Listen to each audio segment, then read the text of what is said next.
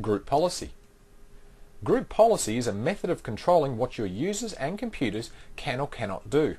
Configuring group policy at our site, domain or OU level enables an administrator to configure settings that can filter down to all of the computers in your enterprise and then control things like security, file and folder permissions, and even the way a user's desktop appears.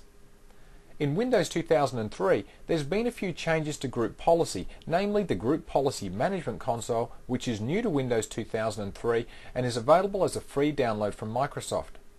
Now, one of the biggest problems with group policy in Windows 2000 is that it can be difficult in the complex hierarchies of OUs and policies to determine what the final policy that a client will actually receive.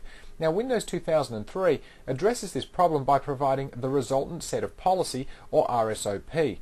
Now, this enables you to select a particular user and find out exactly what the end result of a user having these policies will be. Also in Windows 2003, we can use logging and planning modes to test and simulate the effects of group policy application on users and computers in our environment. And we can also use group policy to install software and prevent certain applications or files with certain extensions from being run. Now, group policy objects, or GPOs, can either be local or non-local. With local policies, the policy is stored locally on each computer, whether the computer is part of the Active Directory domain or not, and it only affects the computer on which the local policy is stored.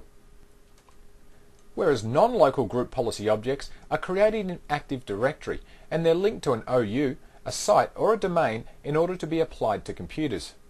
Okay, so let's start with taking a brief look at local group policy objects.